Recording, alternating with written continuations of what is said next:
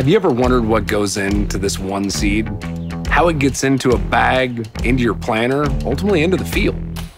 Well, we're gonna take a look at this one seed and all the science that goes into it, the people, the testing, all the data that's collected on it, all to chase down the next bushel. Now let's go science the heck out of this thing. This growing season, join me as I meet and talk with expert growers, agronomists, researchers, and breeders looking for ways to get more performance from each and every soybean to help you chase down the next bushel.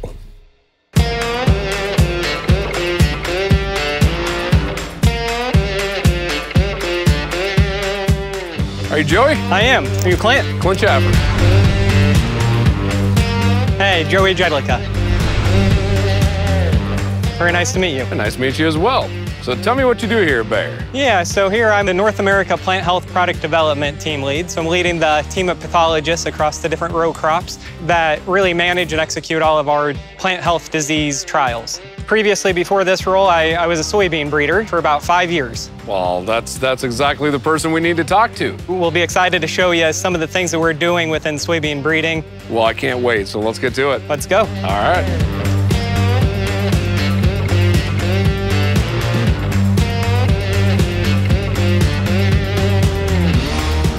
So Joey, where are we going here? Yeah, so we're heading outside of our precision genomics lab. What actually ends up happening in here? So in this molecular lab, Clint, we can take individual soybean seeds, grind or collect tissue, and from that seed tissue, extract DNA, which allows us to then go into the genome and track through different genetic markers that might be present in each of those individual seeds. Wow, and when you're saying different markers and stuff, I mean, are you looking for different attributes like, you know, resistance to disease or yield potential or things of that nature? Exactly. That's just amazing that, you know, you can start out with a little seed and get all of that data through these types of machines back here. Exactly. We want to provide as much data to our breeders as possible to make selections in advance which of these individual seeds we identify as the highest likelihood of success to then go into the field trials, because field trials is still absolutely critical to everything that we're doing here. Still want to get things in real life, right? Exactly. This almost reminds me of the movie Moneyball, right? I mean, it's all down to numbers and probability and things of that nature to, you know, to find that best player. And that's almost like what it seems like you're trying to do here is what is that best seed that we can get to? Well, what do you think? You want to head on in? Let's go on in. All right. All right. So what are we standing in front of here? So this is our bulk extraction system, where we can take those individual soybean seeds or a group of soybean seeds, and after we have this seed, we can grind it up into a little fine powder just like this. Oh, wow. Well, check that out. Pretty cool. So each of these would be from an individual soybean line that could become the next commercial variety. And I'm going to say that's the one. It's the next big one. I like it. There you go. So if we come through here, we start with that ground seed tissue, and we go through this machine and add different extraction reagents or chemicals. And ultimately, we end up with one of these plates of liquid. So each one of those holes now are a variety then? Exactly. Wow, okay. That's exactly right. It looks like a little like soybean, you know, slushy, or maybe the start of a margarita. Do you think it might taste good? I don't, yeah, you know. So we can take this plate of DNA and head to the next station. All right.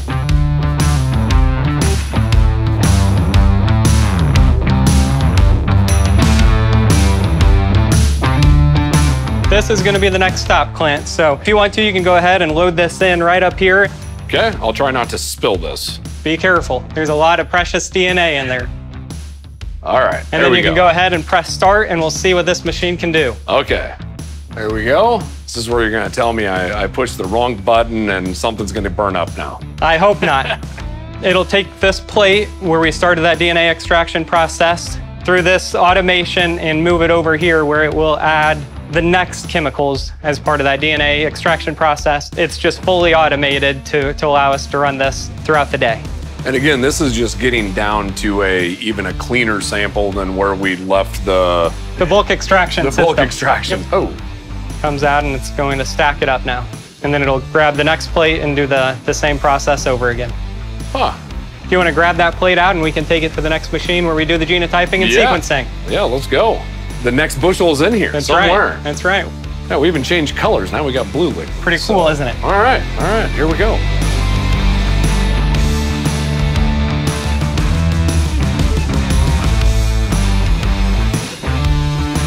This will be the last process where we get that clean, purified DNA that allows us to then do that genotyping and sequencing. Dad and I have always talked, you know, the first time we see our soybean seed is usually when we're opening the bag up, right? There's just a lot of stuff that goes into it to get it to that point. There's years and years of breeding through our precision breeding methodologies to get us to a commercial bag of seed. Would it be fair to say that we're taking kind of almost an analog soybean seed and turning it into a digital record? Everything we're moving towards in breeding, and we've been working to, is to digitalize and bring in new technology, new analytics to the research we're doing. So after all of this lab work, then we have selected which entries, which individuals we want to go into subsequent testing. Testing for yield, testing for performance, maturity, those types of things. Some of our disease screening would also go through the field. But we also have controlled environments, growth chambers that we leverage for some of that disease screening as well. Well, let's head to the growth chamber then. Let's go do it. Let's make sure we leave the DNA behind though. It's a good call.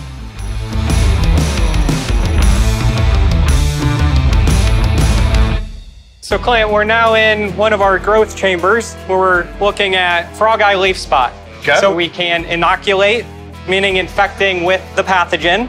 So are these coming from the same seeds that we would have mashed up in the lab? This would be material that at one point went through that lab. How long to get from that level to this level? Probably 2 or 3 years before we would do some of this detailed disease screening. You know they have the potential. Now you just need to see, are they resistant or tolerant or whatever else? Exactly. So we start out with something that looks like this. These are spores from frog eye leaf spot. Okay. This is like if you leave your bread out too long. That's right. In order to inoculate for this, we simply spray this solution with the frog eye leaf spot pathogen on the plant. You got to turn everything into a soup before you can use it. And we make you do all the work. Well, yeah, that's what happens. I think I'm going to pick number 10 right here. Good luck, little fella. So we just want to get him soaked. Just want to cover all of the leaves of that plant. And then in a couple weeks, we'd be able to come back and identify if it has any symptoms on it. So I need to stop expecting to see something. So yeah, you don't need to look at these. But okay. Luckily, we do have some that we can take a look at. Well, let's go look at those. Awesome, let's go. So what's the importance of having a room like this? The really nice thing about a growth chamber is the fact that we can control the lights, we can control the temperature, we can control humidity and how much water we're giving each and every plant. A lot of diseases need high moisture in order for that disease infection to take place. So we can mimic a lot of those different environmental factors. Are there any of these diseases that thrive in like cooler temperatures? The cool, wet seasons or springs really are very conducive to a number of diseases. I only ask because I feel like you brought me to like the hottest room that's like, you know, in this building here. There are a lot of lights in here and a lot of heat. I can definitely tell we have some infection here. I never know what these ratings are. First off, what's the scale? For frog eye leaf spot here, we would be collecting on a 1 to 5 scale. Something that looks like this with a little bit of lesions and infection, we'd rate this a 2. Okay. So more resistant.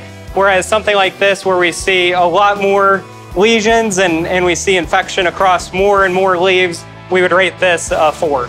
Where would I find this data on the varieties I'm looking for? Pick your favorite variety and go to that seed guide and you'd be able to see what is that rating for frog eye leaf spot? What is the rating for something like Phytophthora root rot or soybean cyst nematode, for example? Well, you'll have to let me know how box 27 does. I think that's my winner. That was the one you picked. I think what's next is we're actually heading out to the field where they're harvesting some plants then, right? Let's go ahead and take a look. All right, you're gonna have to lead the way, otherwise I'm gonna get lost. I can do that. I think I can find us out. All right, here we go.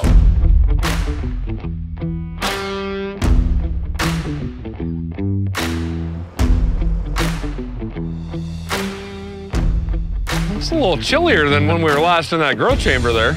Where are we at right now? So we're a couple hours north of St. Louis in Stonington, Illinois, at our facility here where we have a production site as well as a breeding and research facility. The research facility manages a number of different field trials in this general geography, and they're actually out today doing some harvesting. So hopefully we can go out and take a look at some of those plot combines. Well, that's awesome. Well, what do you think about heading out to one of the plots then? I think we should. All right, sounds good.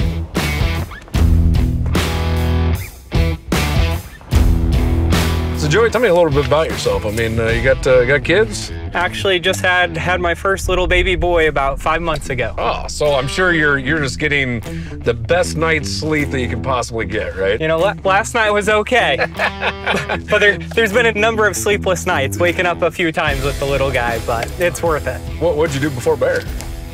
I was in grad school, so I did my graduate program at the University of Nebraska. So a big Cornhusker fan. Yeah. I knew that I really wanted to go into grad school and do something agronomics. So that's where soybeans really came in. I really enjoy being able to know that we're making gains and really helping farmers at the end of the day. Seeing all of that stuff that's taking place and then convert that into where we're headed now with going into plots. Yeah, it looks like we are here. Combines are rolling.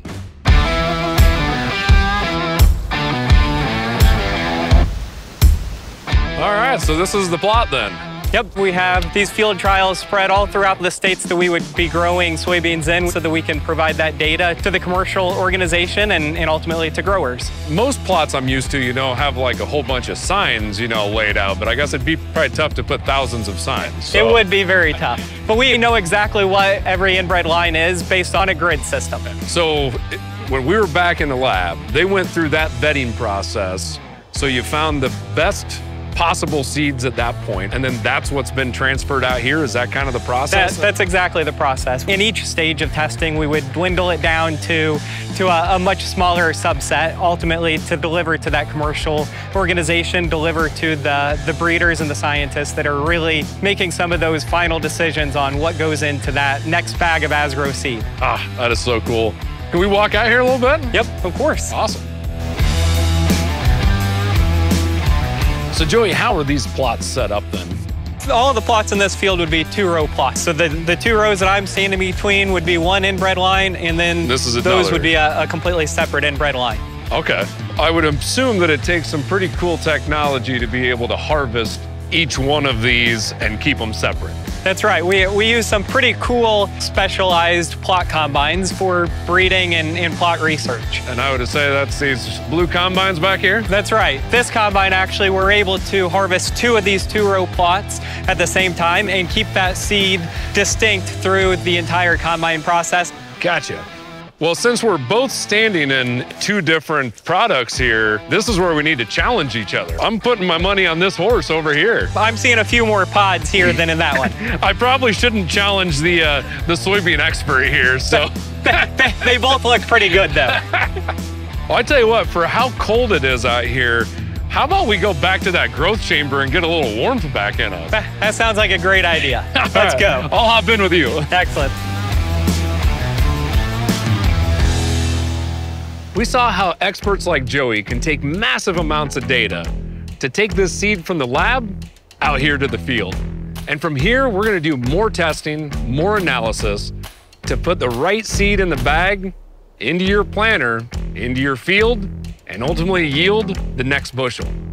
Join me next episode as I head on out to Ohio and we talk seed treatments with the one, the only, Bushel Billy.